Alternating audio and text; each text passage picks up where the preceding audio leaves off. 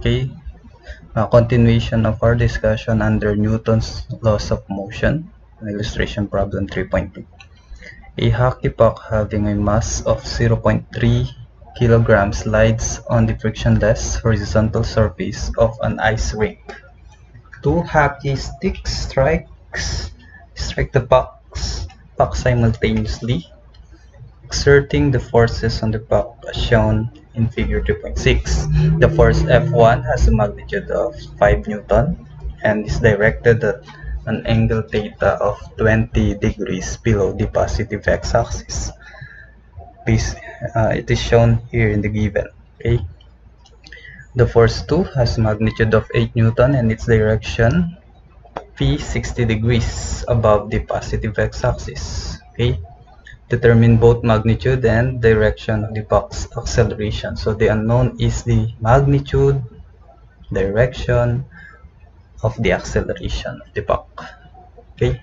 Now, considering the vector force 1, okay, so vector force 1 has a magnitude of 5 newtons and an angle of 20 degrees below the positive x-axis. So the x and y component of this one, based on the given force, the x component of this force might be along the positive x-axis and the y component of this force is below the y-axis. Okay, so there it goes.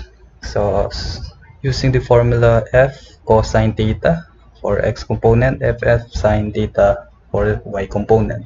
For f1x is f cosine 340 degrees. So why 340 degrees? Okay, f is force 1, which is 5 cosine 340 degrees. So I have used the positive x-axis direction of the angles from positive, so that is 360 degrees minus 20, you'll get 340 degrees. So solving that using your calculator, you'll get an answer of 4.70 newtons.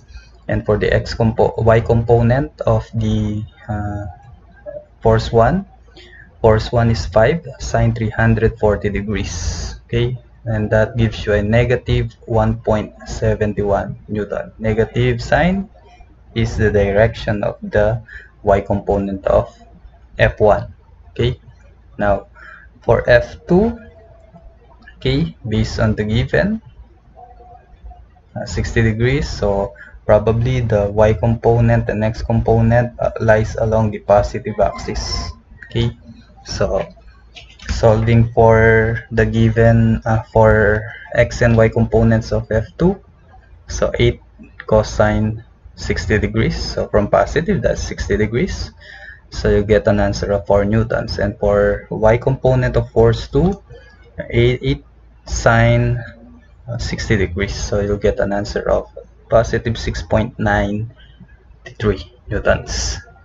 So summarizing the values, you'll get x component for f1 5 newtons, you'll get its x component as 4.70 newtons and its y is negative 1.71 newtons.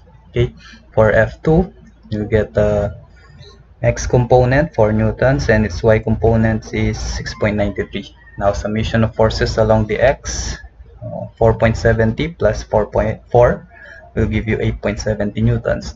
And for y component, that is negative 1.71 plus 6.93, you'll get an answer of 5.22 newtons.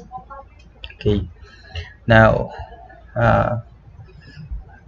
from the problem, we need to determine the magnitude and direction of the acceleration. Okay, now we have summarized the values of x and y components and its forces. Okay, now you can solve for acceleration using formula of force is equivalent to mass multiplied by acceleration. Using this formula, you get the formula of acceleration that is equivalent to force all over mass.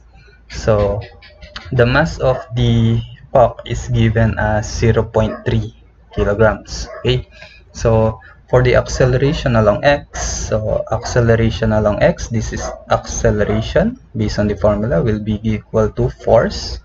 So acceleration along x, you should use the force along x. So that is force along x, summation of forces along x is given 8.70, okay, and its mass is 0.3 kilograms, and you'll get an acceleration of 29 meters per second squared along x. And for y, so acceleration along y components acceleration, so summation of forces along y all over mass, so 5.22 divided by 0.3 kilograms, so you'll get an answer of 17.40 meter per second squared.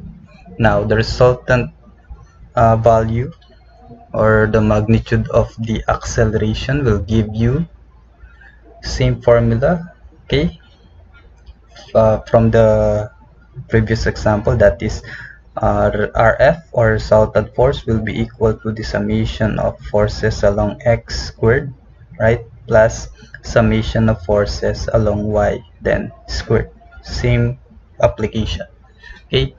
So acceleration will be equal to the square root of x component of the acceleration squared plus the y component of the acceleration squared will give you 29 squared plus 17.4 squared, and simplifying that gives you a magnitude of 33.82 meter per second squared.